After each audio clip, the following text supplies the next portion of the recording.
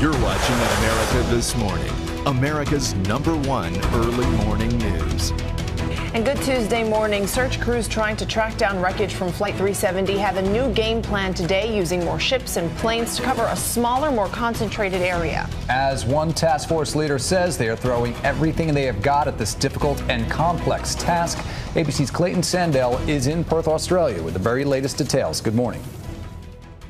Good morning. We've just gotten an update from officials here, and the headline is this: search teams have not had any new contact with those underwater signals they hoped were coming from Malaysia 370.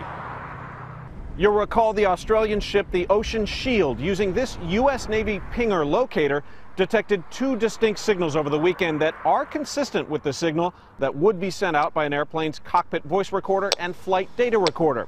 But in the last 24 hours, officials here say they have not heard any more of those pings. If we can get more more transmissions, we can get a better fix on the ocean floor, which will enable a much more narrowly focused visual search for wreckage.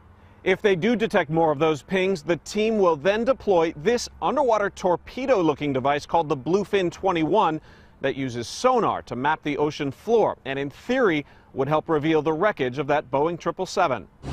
Right now, we're about 600 feet above the water. This New Zealand airplane is one of about a dozen on the search today.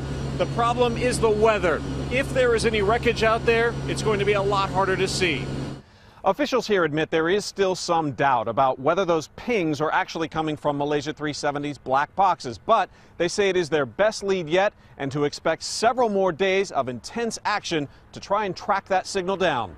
Clayton Sandell, ABC News, Perth, Australia.